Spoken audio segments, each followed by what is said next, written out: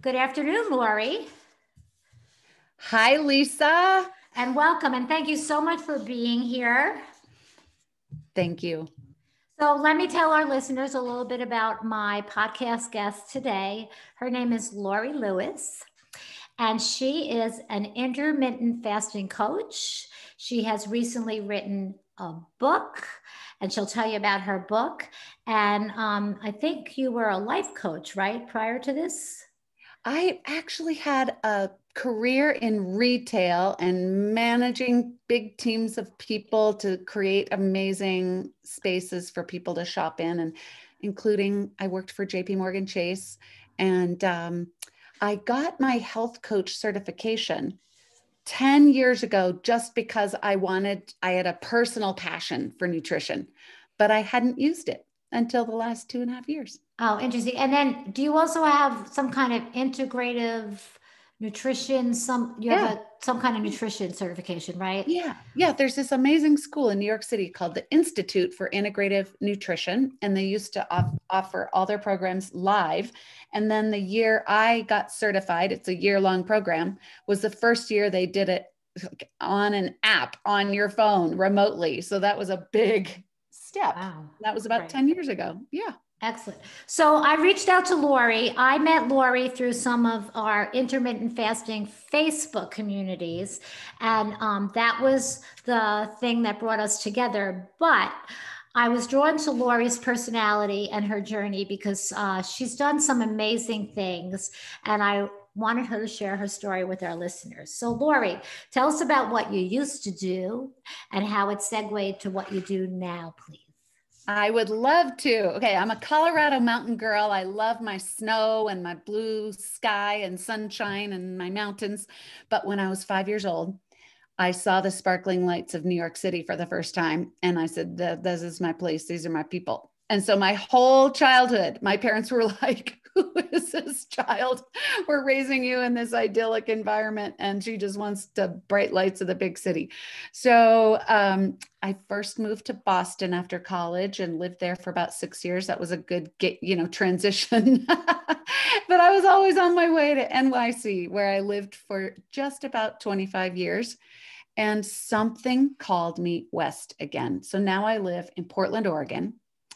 I didn't know how incredibly grounded I would feel living there. And right now I'm coming to you from the mountains of Colorado again. So we go full circle, but I've always been in service. I love making beautiful environments and having people feel comfortable and serving people's needs. So it's kind of a hospitality mindset in retail environments. And I've worked for incredible companies like Patagonia and Tiffany and Ralph Lauren. And back in the day, remember Laura Ashley, when Laura Ashley was alive in flowery dresses and flouncy skirts? That was me. I wore them. I wore them when I first started I know. teaching. So cute back in So, the 80s. so it's funny because, I was born in the Bronx in New York Mm. City, and my parents moved us to the suburbs. So I grew up in Rockland County, New York. I don't Oh, know if yeah, you I know know, it. right Yes. on the Hudson River. And then I went to college at the Crane School of Music at Potsdam, which is up by the border of Canada. Beautiful. Beautiful. And then I settled in the Mid Hudson Valley, and I lived there. I was a New Yorker my entire life. And then I just recently went west, southwest. So I'm in Tucson, but my daughter lives in Colorado. And I have a lot of friends in Oregon for the same reason that you are there, because they feel Wow, grounded. does it feel good? It is a good feeling place. And it's so diverse that we have the coast and Crater Lake and our beautiful mountain and the beautiful river, and the west or the eastern part of Oregon is a desert, and then the big tall trees. It's fantastic. And beer and wine and coffee. Yeah, and we'll be there. We're going to the Oregon coast next summer when it's safer to travel. So, Good. Lori, tell us about the job you were doing when you lived in the big city, and how did you transition to your coaching job now? Well, how I transitioned to coaching from a lifetime of retail is I had about a year and a half of amazing success as an intermittent faster. And I know we'll talk more about that because we share this journey of eating in a pattern of time and healing every day. So I'd had extraordinary success with my intermittent fasting journey. And subsequent loads of people were asking me how to do it. And so I did my very best to tell friends how. And I was at a wedding in Philadelphia in October of 2018. And I got cornered by a ton of friends. And they're like, you have to have a class. You have to teach us how. You have to take our money. I was like, I'm not going to take your money to tell you to stop eating. And they're like, you're so arrogant. We need your help. And so I agreed. And then I had the crazy idea, which was, well, better sooner than later. So we started during the holidays of 2018, literally from the Halloween candy to New Year's champagne. I taught people to eat in a pattern of time. And that's bold. That's really bold. It's like, so 20 people. Jump. I was a Zoom pioneer. I had to teach everyone how to use Zoom. And I don't have to spend time doing that anymore because everybody knows how.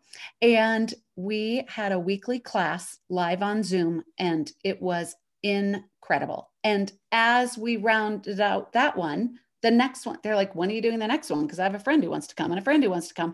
And within 6 months, I had a brand new website. I'm like, I guess I'm doing this, And so, because then people were like, well, I don't really do the group thing. I don't feel, I have a crazy schedule and I'm super busy. I just want to talk to you. I want the customization of one-on-one. So leading groups. And I like creating my own classes and then one-on-one. And so I had my little website, which was very exciting. And after only about 6 months, I would wake up in the morning and there would be a new order from a person. I had no idea who it was. That was very exciting because up until that point, it was a friend or a friend of a friend or someone's sister. And to see a name in my inbox that someone had read my website and signed up for a program or signed up for the one-on-one personal coaching, and I didn't know who they were, was exhilarating. So were you doing this while you had your day job, or what was happening in your life at that point? Well, I was a casualty of, at JP Morgan Chase, I was the vice president accountable for all branch branding, which is every Chase branch, 5,600 Chase branches around the country have a uniform look and feel and vibe and story and marketing and all of it. And so I was accountable for that. And branding is not essential. So there was a big slew of layoffs and I was one of them. And that was really right about the time that I moved to Oregon. And so I started freelancing and piecing things together, and it was incredibly challenging for me. I discovered quite abruptly and powerfully that I value having coworkers. It is kind of a pain to wake up and take a shower and put on a cute outfit and commute somewhere and show up in the office. And yet I really like going to work with a team and having people that I work with. And so I was very challenged by my freelancing consulting, strategic marketing and branding work. And so this came along, and because I get to talk to people all day long about the topic that I am so passionate about, I never get tired of it. And it's growing and booming, and thousands of people are living more healthfully and happily. Yeah. So I want to touch on a couple of things you said. So first of all, service, I was a teacher and so I think that's one of the things that drew us to each other, because this is how you're making your living, but you're paying it forward. Like you're doing it out of intent. And the other thing is, the name of the podcast is Bending the Trail. So you were on this path or trail in your, big business, New York, and then you had to really reinvent your whole trail. But you made it work for you, what makes you happy. Like, I agree. Like, I love people. Like, pandemic has been very difficult for me. And now I'm like, yay, I get to talk to people on my podcast. So we know what makes us happy. And we have to find those things that make us happy, and we make them work. And so you really bent your trail, Laurie. I have always been this way though. Like adversity hits and it seems like, wow, this is the worst ever. And I had a friend reenact once, my friend Julie, she reenacted what it's like to be Laurie Lewis when like you get blindsided and you're like flipping in the air and it's like, whoa, which way is it going here? I have no idea. I have no idea where I'm going. I have no idea where I'm landing. But you know what? I know that I'm going to land on 2 feet in some unfamiliar terrain and meet incredible new people and have some amazing new thing on the horizon. And it's all going to be sparkly, amazing. It's going to be great, no matter how dark it is. I've always been that way. So yeah. You're very resourceful. I am too. Ooh, I'm always like, yes. okay, I'll go in the back door. I'll go in the side window. So Laurie, I want you to tell our listeners about your how you came to intermittent fasting, because it's really a beautiful story on multiple levels. So some people might already know your story from some of the other podcasts, but I have a different group of people listening, and I love the new people. New people. New people. Laurie's going to tell you about herself. Go ahead, please. Oh gosh, so fun. Well, it's important for me to reflect on and remember how hard it was. Like, wow. So I love the name of your podcast, Bending the Trail, and I love that you're a runner. I come from a running family, and yet I never considered myself a runner, even though I've been running my whole life, because my dad, this is total sidebar, you have to keep me on track, but my dad came home from a business trip in 1972 or 3, I can't remember. And he'd been running in his tree-torn tennis shoes, like actual tennis shoes up until then. And he came home from a business trip in Portland, Oregon with the weirdest looking shoes. My brother and I were crying, rolling on the garage floor with holding our bellies with laughter, because that Nike waffle stomper running shoe was the most ridiculous thing we had ever seen in our lives. So that was the beginning of our serious running. But my brother's a triathlete. He's run the Leadville 100-miler. I mean, it's just Leadville. Like, he ran cross country and track in high school and college. And I just, dabble here and there. But in my 40s, I really buckled down with my running. And my friends were like, okay, you think you're not a runner, but guess what? If you're running a half marathon or 26.2, you can hereby consider yourself a runner. And so I have a few marathons under my belt, and I was lean and strong in my 40s. I felt like I was at the top of my game. It's like, I don't know why people don't like turning 40, because this is a jam. This is awesome. And then dun, menopause. Oh my gosh. They don't send us to biology class for older ladies. And we've kind of heard there's some hot flashes. I don't know. There's some, hearsay about this or that. But because it comes piecemeal and there are random symptoms, a long list, we don't typically put it together like, oh, that depression is part of it. Oh, just all the physical ramifications and mental and cognitive.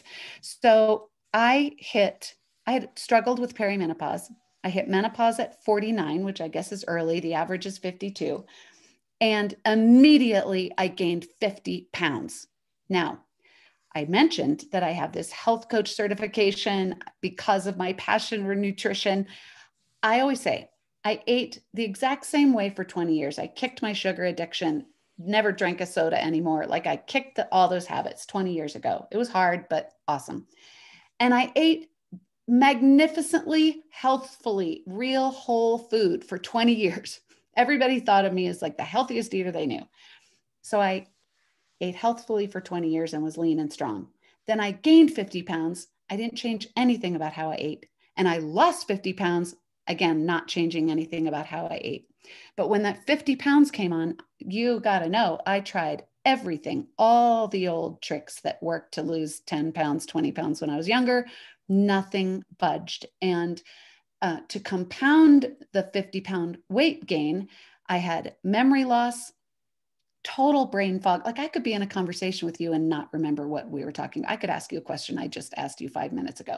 My equilibrium was off. So I couldn't run. I was so fatigued.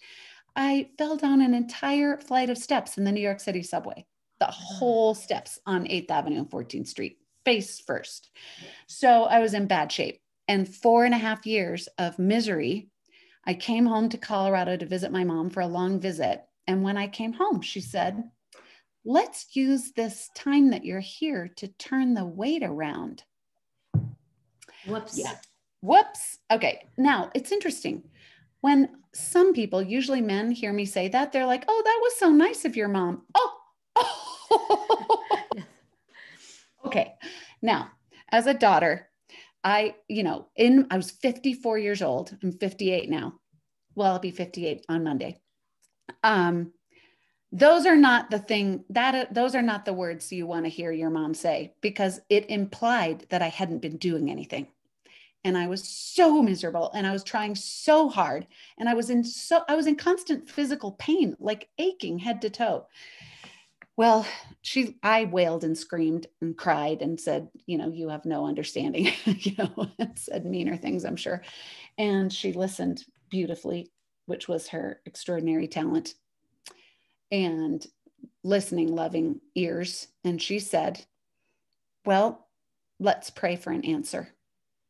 Because that was like, what else are we going to do? And that night I went upstairs in her house and I tucked in. And as we do, I got out my phone and I probably Googled like hormonal, menopausal, stubborn, fat, old lady, help me, I was just like all the things. And up popped the words intermittent fasting for the first time. I'd never heard. I knew there was fasting, like long therapeutic fasting at Hippocrates or True North, or people go to Costa Rica and water fast for whatever. But I never knew that you could live a life of pausing from eating and then eating delicious foods in an eating window. I had no idea. So I stayed up all night watching videos, reading articles, reading the research, trying to figure out, like, how do I do it? Is it as easy as it sounds? Like, this is amazing. So I came downstairs in the morning and I said, thank you. I think I found an answer. And I told her, I described it. And she said, how may I support you? Yeah, how may I help you? I love that. So I want to just interject here for a minute. So when you were going through all that perimenopausal stuff, because I've been there too. Hello. Yeah. And there's so many things. So I've heard the story before. You talk about they don't do biology for the perimenal woman.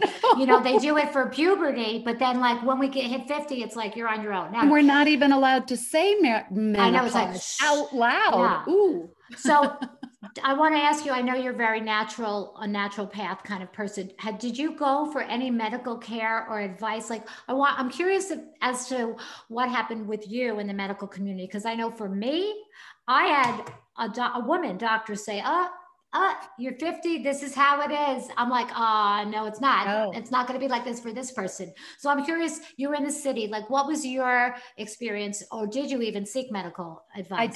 I did. And I went to a functional medicine doctor and she did all the tests. But at the end, she prescribed bioidentical hormones. Uh-huh. Now, I do not disparage anyone. You make whatever choice, really, truly. There was something, I don't know what, and I was seeing an acupuncturist. I was doing all the things. I pulled out all the stops. And plus I had extreme adrenal exhaustion, adrenal fatigue. So I was a mess. And I saw that functional medicine doctor. My thyroid, I don't know. I'm the only woman I know who dodged the thyroid bullet. My thyroid is working just fine. And she couldn't figure it out. She couldn't figure it out. And intermittent fasting wasn't a conversation then. And I just thought, I knew enough people who really struggled with taking the exogenous hormones. And I just felt intuitively like it was going to balance itself out. And there was something I needed to know and learn and implement. And it just took longer than I wish it had. Yeah. No, I think intermittent fasting is, it's becoming a bit more mainstream. Like that's sort of my measure for a doctor now. Cause I just moved. So it's like, oh, is it okay with you if I intermittent fast? And if they say no, then I'm like, bye-bye. But anyway, so you sat with your mom and she said, how can I help you? And I just I could picture her saying that after she said, oh, let's fix this. But then she was there to help you fix, how can I support you? So then I think you started immediately, right, Laurie? Oh, that day, right. It was June 12th, 2017. Yeah. Oh, 2017. Okay. Yeah. So I've hit my, I think 1400th day. I've never missed a day. And I want to tell people too that never missing a day means that you're always conscious and aware of how long you're fasting and what your eating window is. And does it have to be the same every day? Of course not. I've done 12-12, plenty of days when I had a fun wine festival that I went to in Virginia with a bunch of friends, so there are special occasions that I expand my eating window or move it around. But every day since June 12th, 2017, Wow. I have eaten in a pattern of time. And it took 15 months to lose 51 pounds. But the most important thing is I felt like myself within 3 days. Oh, within 3 days. Okay, so I want you to say that again. You started intermittent fasting, and within 3 days, you started to get a little more clarity of thought. Yeah.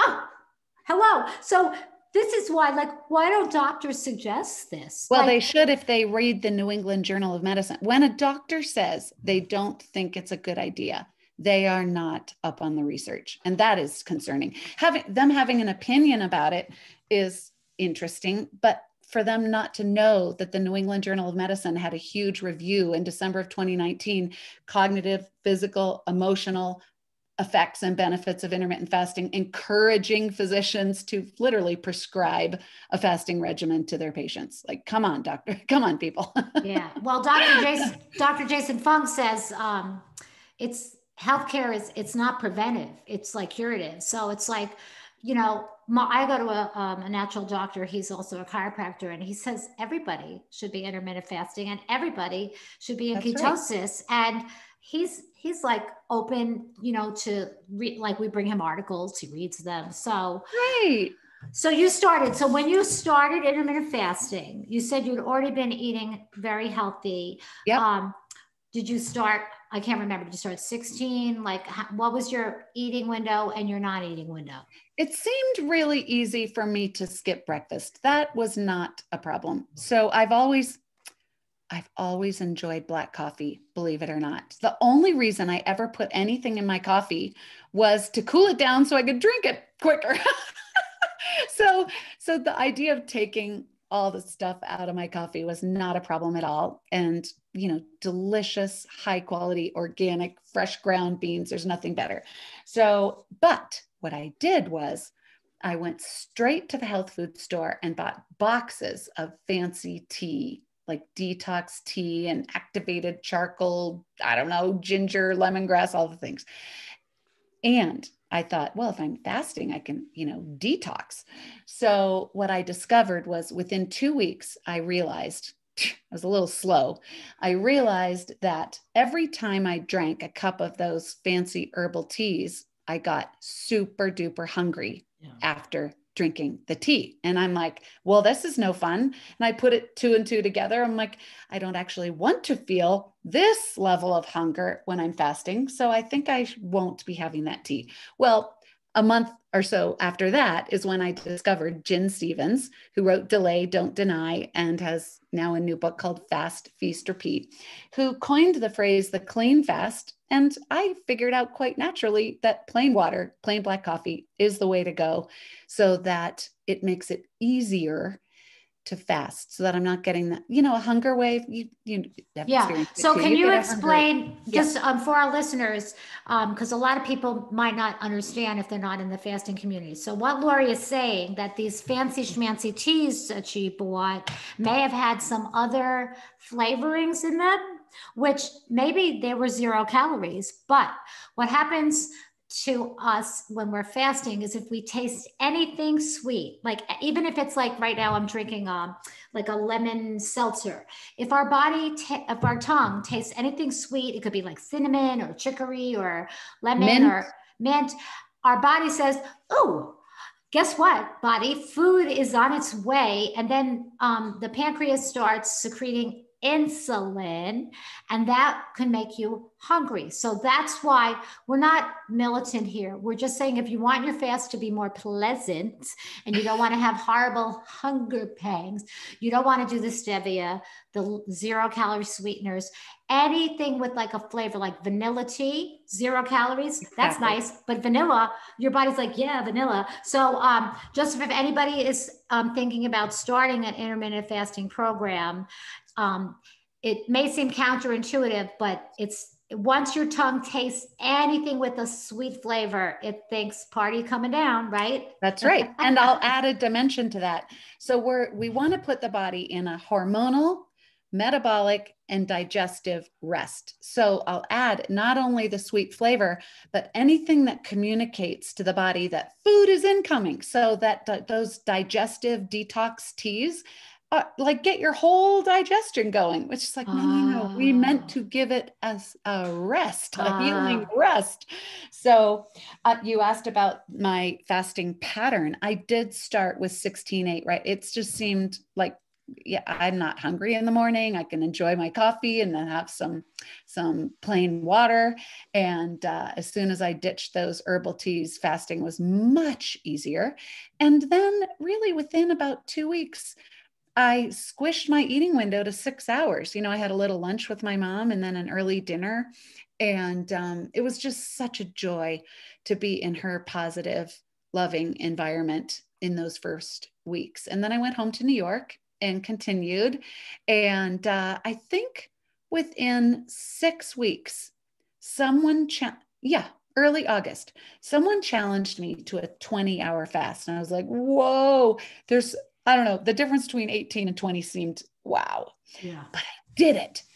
And then it wasn't a hard push. Like I like to say, you don't want it to be a hard push. You wouldn't go to yoga.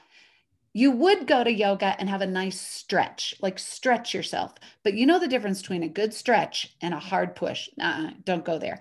So it can be challenging. It can be a good stretch. You can push yourself through it, but not push to a point of causing yourself strain and suffering and dread. And yet I found for myself, my fasting home really is a 20-hour fast every day. And I have tried everything. I tried all the things, and I just naturally settle back into a 20-hour fast and a 4-hour eating window, even though I met my goal, 2.5 years ago. So you're saying you do your time restricted eating, you don't eat for 20 hours, and then you have about a 4-hour eating window. Is that like one meal? Do you have like a snack? Like how does that work for you? I love this idea of how Jen Stevens, our mentor, describes one meal a day. Okay, it's like you're in a restaurant where you have the bread basket and maybe some olives and a little appetizer and a salad. Do you want some soup? Then you have your main course and you might have a drink, then you might have a little dessert. That's a nice lingering meal. Do you have all those parts every day? Probably not.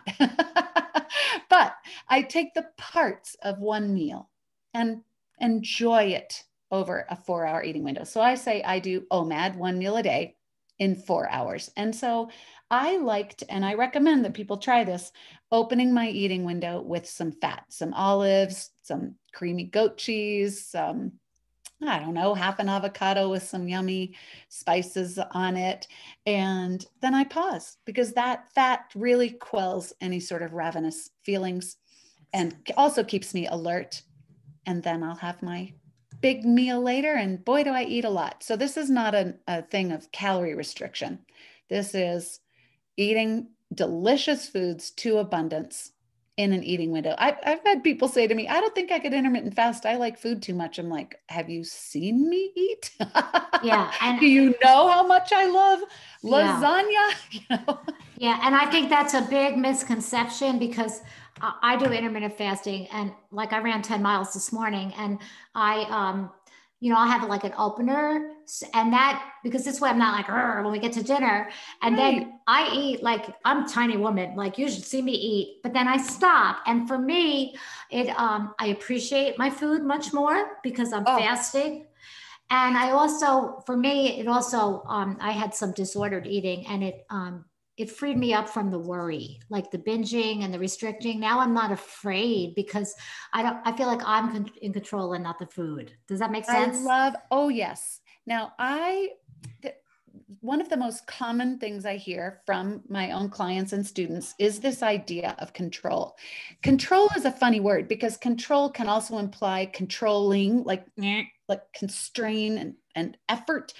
But I think the kind of control that you're talking about and that people experience is that I have agency, I have choice. There isn't like this loud, clamoring noise in my head of fear and constant pressure and being drawn towards things that I know are bad for me.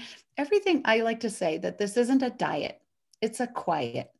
And in that quiet, I get to say when I'm going to eat, what I'm going to eat.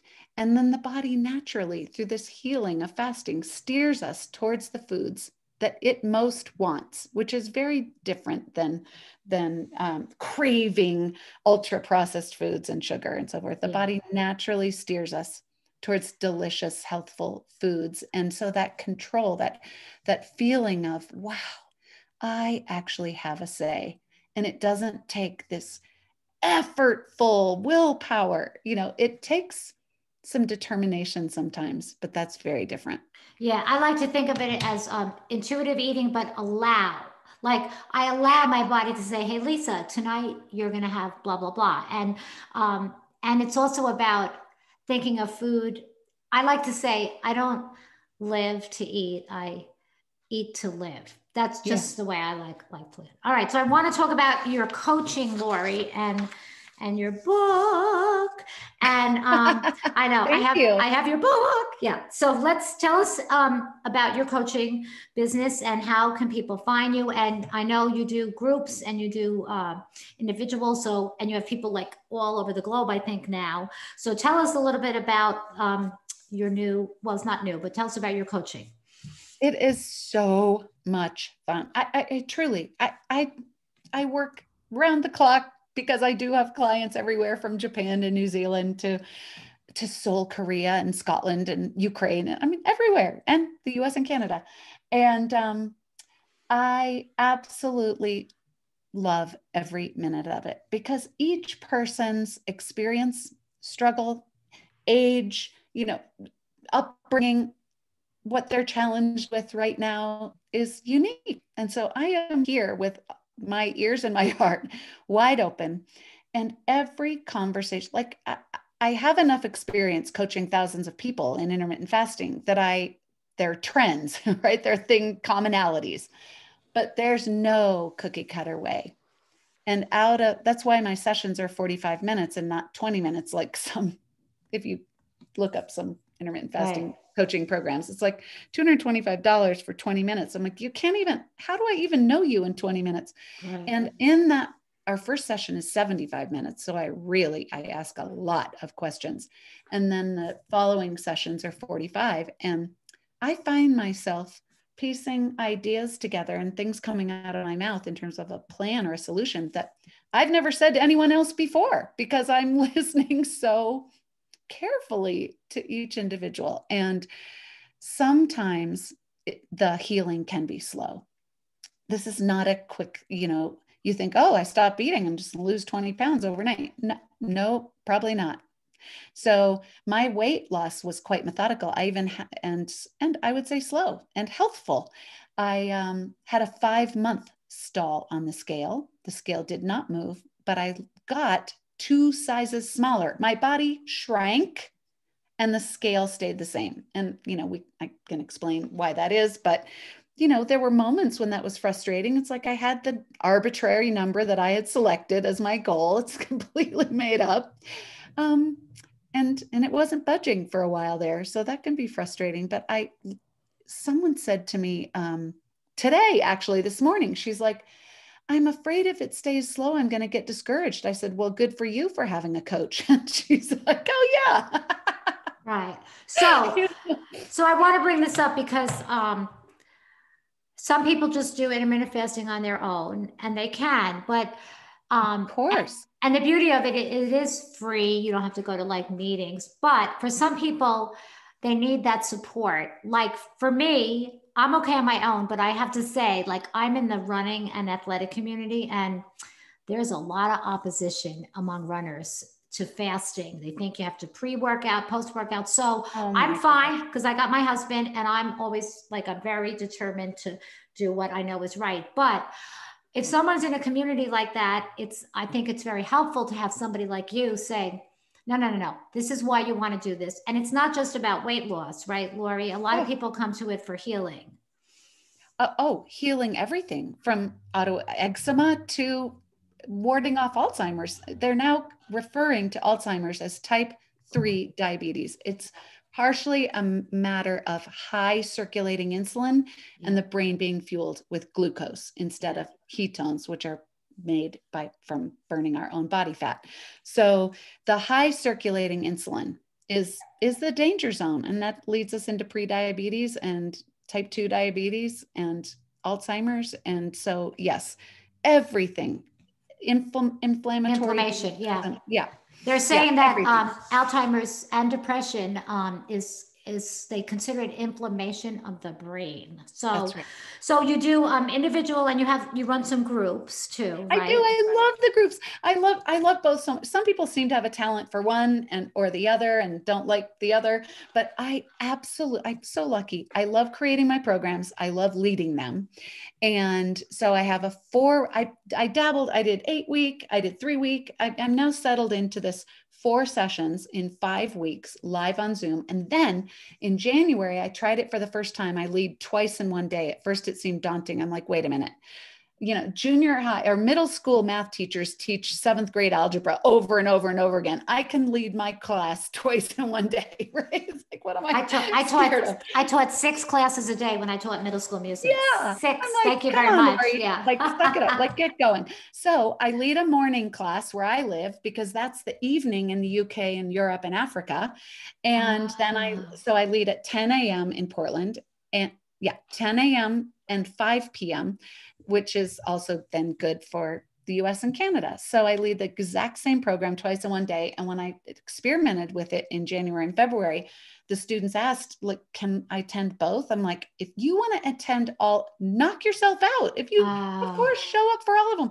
And then it's like double the recording. If you miss a session, it's recorded. So then the next day, I'm not just sending one out, I'm sending 2 to everybody. If you want to watch them all, go for it. It's great. My next one, well, I'm sure the beauty of podcasts is they're timeless, they're evergreen. Someone could be hearing this a year or 2 from now, but right now it's March of 2021, and the next one starts on March 24th. And then there will be more.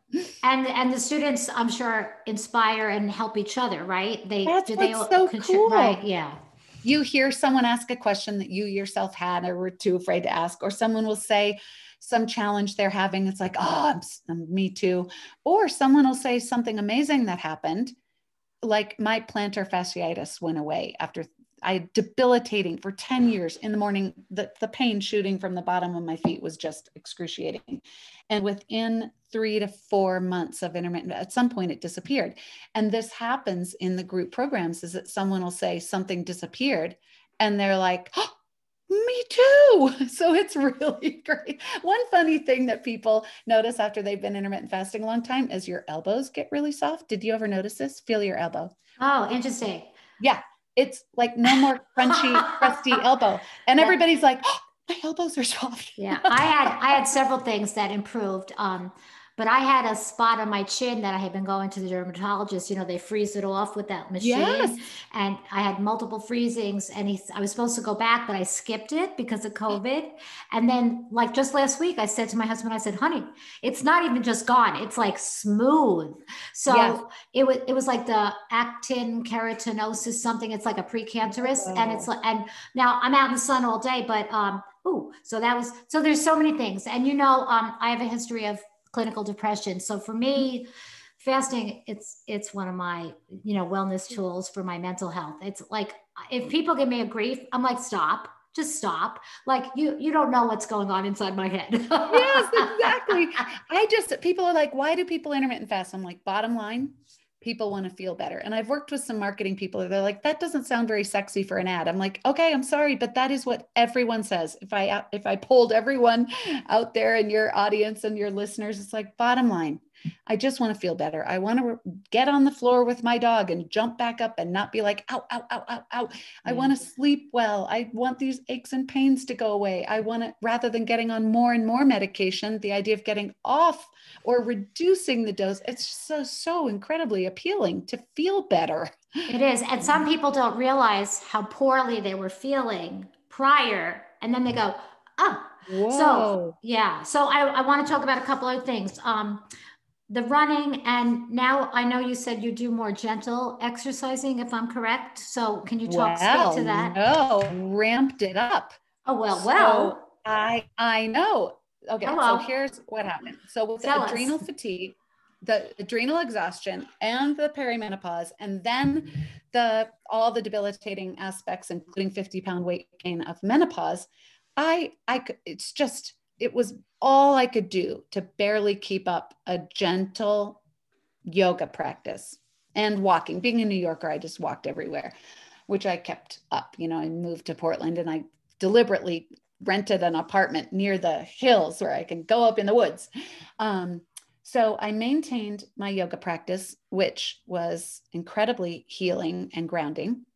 And after intermittent fasting for about 9.5 months, all of a sudden, one day, I had this little thought, it was like a voice. It said, you can run again. You're good. You can run again. Well, I didn't start running. I joined Orange Theory, which is as intense as it gets. I was all pumped up. I'm like, you know what? I don't feel like strapping on my running shoes. I feel like going to that studio that just opened up down the street and they had a free class to see if you like it. And the first day I was like, holy smokes, this is right up my alley. You spend 20 minutes on the treadmill, steep incline, running fast. You follow the coach's instructions. Then you move to the rowing machine, row, row, row, row, row.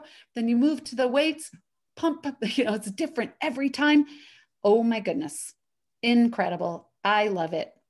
I haven't been in a year because of COVID, and they just opened the studio back up, all the distancing, all the precautions. Excellent. And when I get home to Oregon next week on March 11th, I am resuming my Orange Theory intense workout. That'll be your birthday treat. Yes, happy birthday to you too. Yeah. So Laurie and I, our birthdays are Laurie's March 8th and I'm March 9th. So Yes. how cool is that? So I want to touch on so many things. So you mentioned when you were in New York and you were doing half marathons and you thought you weren't a runner. I do want to jump in here because I'm a big fitness enthusiast. If you run a 5K, you're a runner. If you run a mile, you're a runner. This is how you become a runner. You put on your running shoes and you run. So I want to put this out because some people, I have a lot of friends who walk and they want to start running. And if you run a mile, if you run a half a mile, you're like, yep, I'm a runner. So you don't have to run a half marathon. You could go into your little 5K. And I just want to remind people that there's a lot of walking and running. Or if you're a hiker, I live right near the mountains. I'm in Arizona. I do a lot of hiking. But I also think they're finding that sometimes less is more. So if you start intermittent fasting and you want to increase your exercise, it's sometimes, right, Laura, you don't want to do everything at once. You don't want to make all the changes. No, my gosh, it's so overwhelming. The most important thing is to teach your body to eat in a pattern of time. And everybody's different. And so it can be a few days of, usually within the first week, people come to the second session like, wow, that was so much easier than I thought it was going to be. That's a relief. And then you can hit a little bit of a hump around 2 or 3 weeks, because that's when the body has used up the glycogen stores in your liver and you are literally shifting into fat burning every day. And once you're in fat burning every day, you have this beautiful, even energy. And so it's really fun getting people through those first few weeks, and do one thing at a time. Learn how to fast. And then your body will be like, okay, now I can increase the extra. If you're already a runner or already a yoga enthusiast, or just be gentle within those first 4 weeks, go easy. And then you can start to increase. And, a 5K is just an amazing accomplishment. It's amazing. Yeah, so, it is. So the point being is, You need to reward yourself for any of your successes. If you're Oh, like, all oh, of them. I just hiked a mile, like good for you. So Laura, I want to talk about your book because I have it. And I want to say this to the listeners. It's a beautiful, beautiful book. So I ordered the actual physical book because I think you can get it on Kindle. I don't remember, but I like touching. I'm a teacher. I like to write. I like the tactile. So tell us about the book and how that came to be, please. Thank you. I started jotting down notes on legal pad almost from the beginning. Like if I heard a way of saying something, or if I listened to Dr. Jason Fung or Dr. Eric Berg or Dr. Mindy Peltz, they have a video, and they said something in a way that I could then articulate it to others, because they're complicated scientific. Some people love the science, but most people are just like, just tell me what to do and maybe explain it a little, right? So I kept notes in my iPhone and I kept notes on paper. And I just thought that they might be useful because people were asking me to articulate how it works and how to do it. Then maybe, I don't know, a year and a half in, I thought, well, I felt like there was no book that really explained how to start. Okay, so Delay, Don't Deny was an amazing, inspiring book. Same thing with Kim and Ryan Smith's book, Unbelievable Freedom. But for me, I got to the end of the book and I'm like, where does it say, like, do this, do this, do this, do this? So I thought, well, I'm going to do a do this, do this, do this, do this book. And I wrote a book that was a lot longer. And then Kim Smith came to me and said that she was putting together a workbook series where experts in lots of areas were going to put together a workbook that people interact with in her series. I was like, yes, that resonated with me because I wanted people to be in action. I didn't want them to get to the end of the book and be like, well, now what do I do? So I recommend that people get the hardcover. The cover of the book is beautiful. I hired just an exquisite 19-year-old artist to create the cover of the book, which I wanted to impart to people. It's all okay. It's not downhill from here. You have a vibrant, bright future. I'm listening. I'm here with you. I got you. And the name of the book is Celebrating Your Vibrant Future, Intermittent Fasting for Women 44 to Forever. Okay, so And you cut out a little. So let's just repeat the title of your okay, book, please. Celebrating Your Vibrant Future, Intermittent Fasting for Women 44 to Forever. So I love that 44 to forever. I just love that because it's like an alliteration and Yes. to forever. So I'm 60, I'll be 61 next week, and I'm already an experienced intermittent faster, but I was like, this is great. I was like, oh yeah. So I got like some tidbits and it was also affirming. I'm like, yep, I'm already doing that. And then I was like, Yes. oh, what a great idea. So I want to put this out there. If you're new to fasting, it's a wonderful, amazing, necessary resource, I would say. But if you're already experienced, it's always good. Like I'm a singer. Like I always take voice lessons because I'm like, I can keep learning. So you can keep learning in your intermittent fasting journey, right, Laurie? Yes. And what I decided to do was I had this much longer book written. And the hardest part of writing this workbook was shrinking it. So if someone else takes 10 pages to explain insulin, I wanted to do it in 2 tiny paragraphs. I wanted to do it in such a way that if you were like, how do the glycogen, insulin, how do I tell my friends that it's actually increasing my metabolism? What do I say again? That you can flip to those pages and it's such a short snippet that you can then memorize that and say it to other people.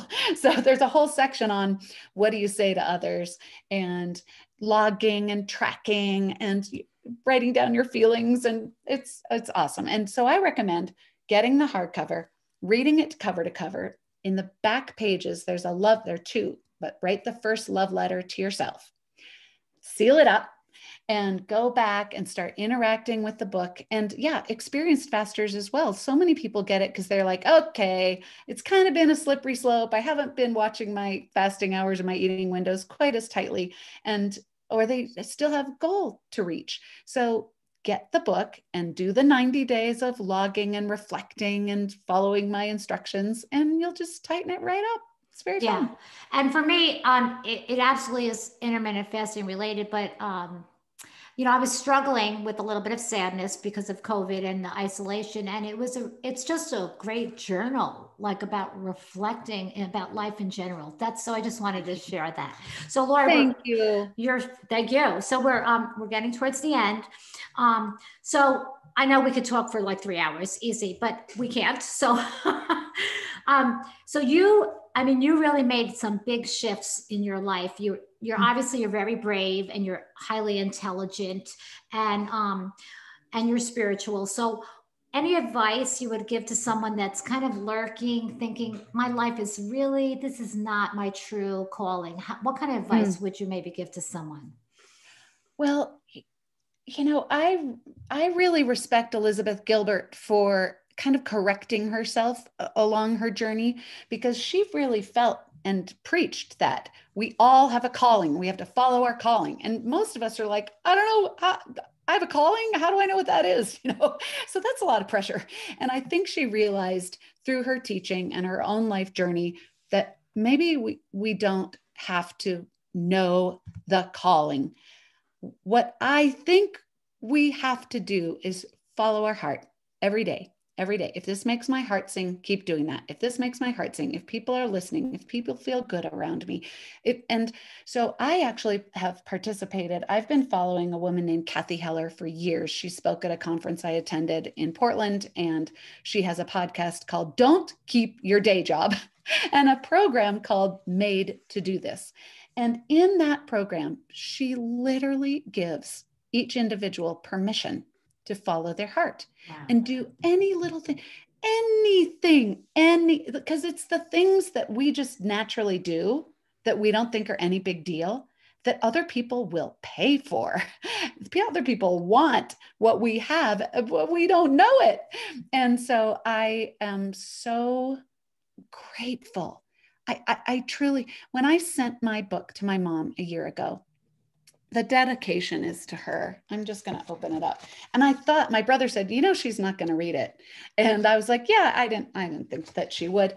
It's all right. I just wanted her to have it because it says, "For Mom, thank you for my life, your transcendent love, and the miraculous words, how may I support you?"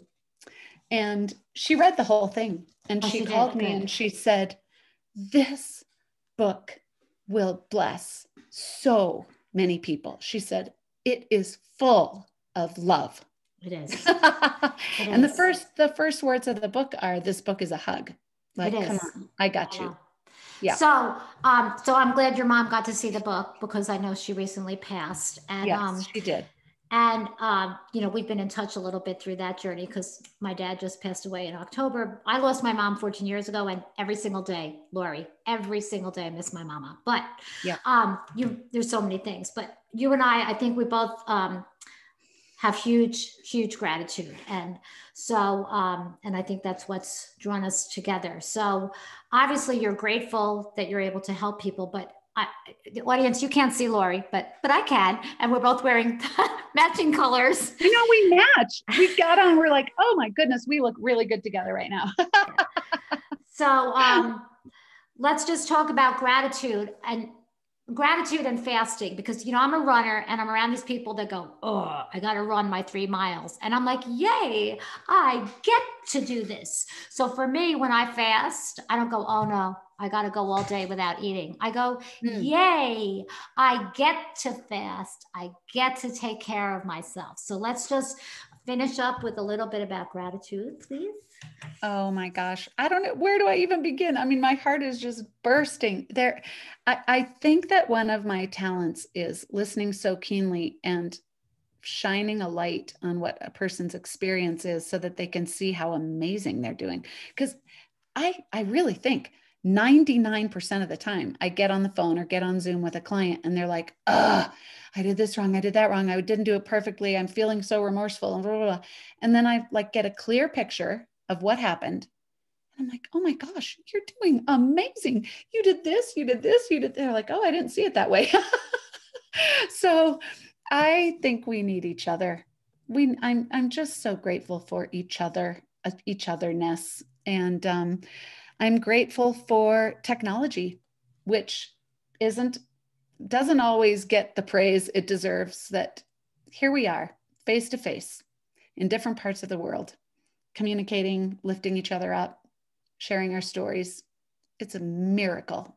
Yep, it is a miracle. And I also have a lot of gratitude, but I believe in sort of the collective consciousness. And I think if people like open up their hearts, they'll find the path, bending the trail, where they need to be, right? If they just Oh, listen. yes, we're bending the trail. All right. So I don't think we'd want a straight one. no, ew. Look at my hair. I got curly hair. So Laurie, It's, I was just going to say the straight part of the New York Marathon is the worst when you cross the 59th Street Bridge and then you have to run forever yes, up First Avenue. I'm like, could it turn already? yes, So yes. I'm all about bending the trail, baby. Good. So I'll put links in the show notes, but why don't you just verbally tell our listeners, please, if people want coaching, I know you're very busy, but tell us your website and where we can find you and things like that, please. I would love to. My business is called Fast Forward.